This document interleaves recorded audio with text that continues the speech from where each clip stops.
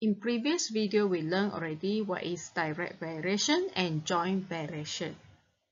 So please refer to video 1 and 2 before you study inverse variation.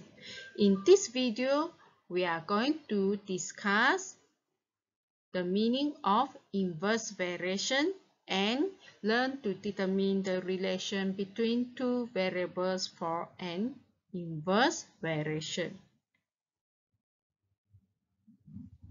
What is inverse variation? Let us look at the example below. If you spend more money on food, as you will have less money in your wallet, why? So when you write the variation, y varies inversely as 1 over s. Maybe you confuse with direct variation and inverse variation. Last time we learned direct variation. Y varies directly as s. When the value of y increase, the value of s also increase. Today we are going to learn inverse variation. Y varies inversely as s. So when the value of s increase, the value of y will decrease.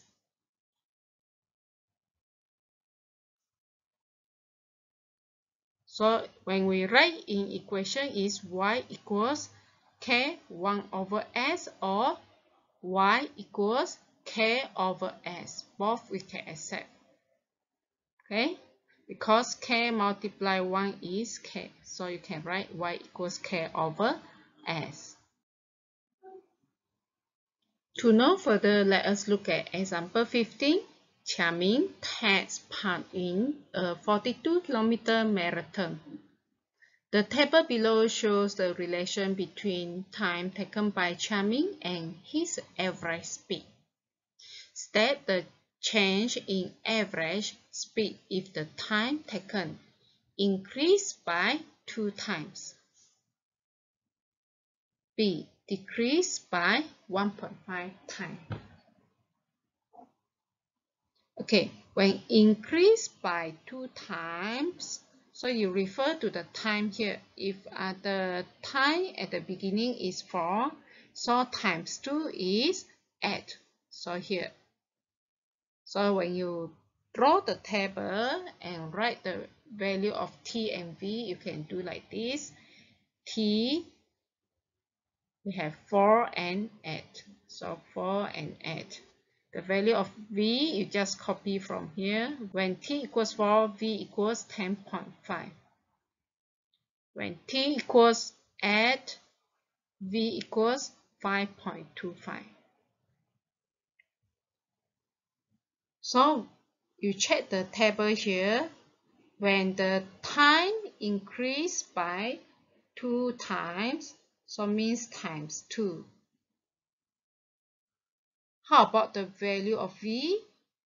The value of v actually decreased 2 times divided by 2. 10.5 divided by 2 is 5.25. So the conclusion is when the time increased 2 times, then the average speed decreased 2 times also. That is inverse variation. Okay, B. Decreased by 1.5 times. So how to find decrease by 1.5 times? So you check here, if 6 divided by 4, 6 over 4, you will get 1.5. Right?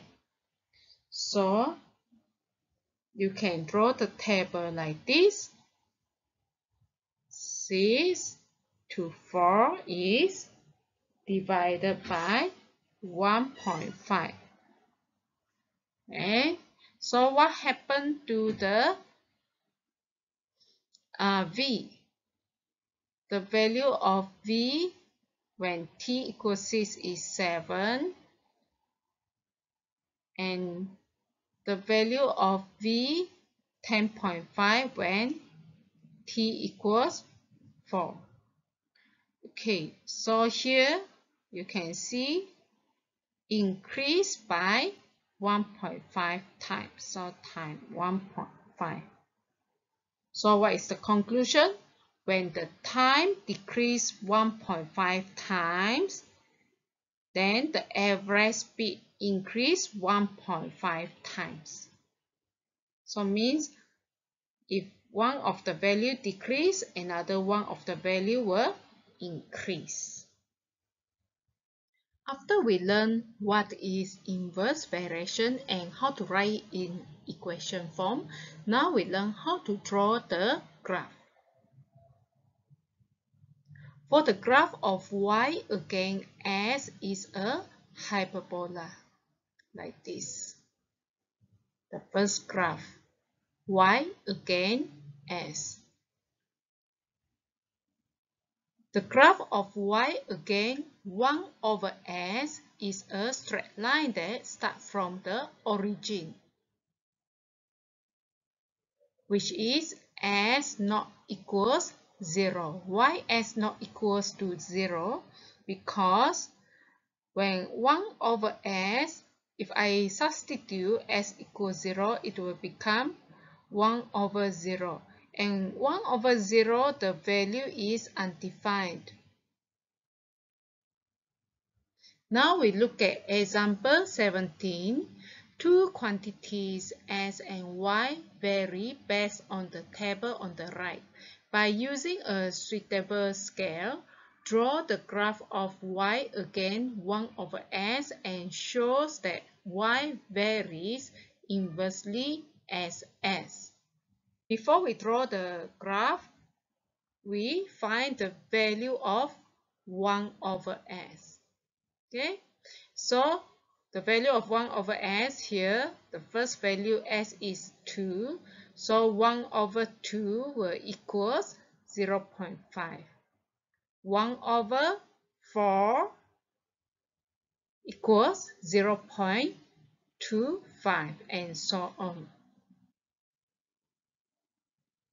Okay, so here by using a suitable scale,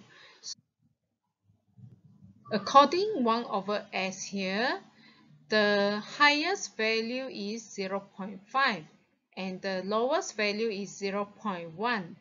So for the scale, we will start from 0.1, 0.2, 0.3, 0.4 and 0.5. For the value of y, the number is from 1.6 to 8. So we can start with 2, 4, 6, 8, and 10. After we draw the axis of 1 over s and axis of y, now when 1 over s is 0.1, y equals 1.6. So you plot it, 0.2, 3.2. So 0.25, 4, 0.5, 8. After you plot all these 4 points, you draw a straight line pass through these 4 points, and you will find that the line is passed through the origin. So conclusion, the graph of y again 1 over s shows a straight line that starts from the origin. Hence, y varies inversely as s.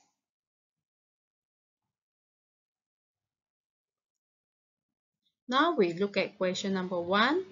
It is given that y varies inversely as s and y equals 6 and s equals 5. Okay, when you see the variable is at the bottom and at the above, you can see 1 over something means is inverse variation. Okay, so A express y in terms of s. So as usual, you write the variation into equation. Y equals k over s. And you need to find the value of k, so you substitute the value of y and the value of s. So the value of y is 6 and the value of s is equals 5. So 6 equals k over 5. K equals 6 times 5. K equals 30. So finally, you express y in terms of s. Y equals 30 over s. Okay, so all these procedures same as direct variation. The difference is only the beginning here. Inversely, so 1 over s. Okay, the procedure all are the same. Okay, so after you get the equation of y equals 30 over s, now you can find another value of y when s equals 15. So you substitute s equals 15 into the equation. Okay, so here 15, right? So y equals 30 over 15, y equals 2. Question number 2, it is given that y varies inversely as square of s and y equals 8 when s equals 2. Express y in terms of s. Okay, you must remember, if inversely, what happened?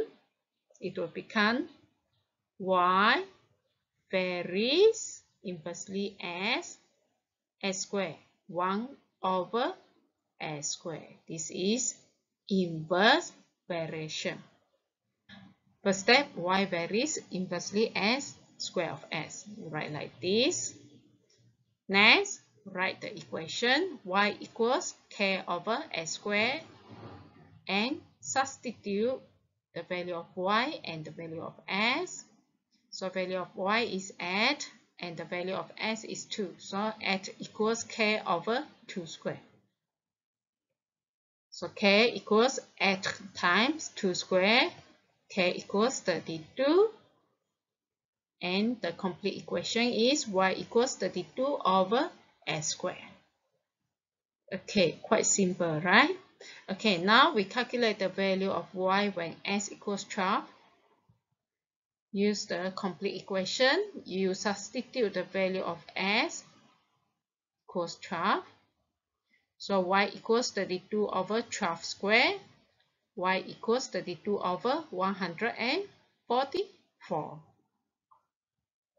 So you simplify it, y equals 2 over 9.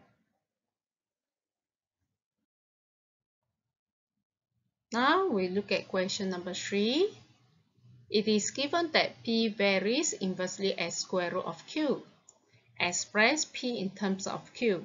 First, you must know p varies inversely as square root of q is like this, 1 over square root of q. Then only you can write the equation p equals k over square root of q. Okay, so now you need to find the value of k. From the table, you need to find the complete value of p and q. You cannot use this part, 6 and m. Okay, you use the front one when p equals 12, q equals 4. So that you can find the value of k. Okay, so now you substitute into the equation. P is equals 12 and Q equals 4. So 12 equals K over square root of 4. So 12 equals K over 2. K equals 12 times 2 equals 24. So the equation is P equals 24 over square root of Q. Okay, after we have the complete equation, then only we can find the value of m. So now you can see, find the value of m when p equals 6, then q equals m. So you substitute both value into the equation.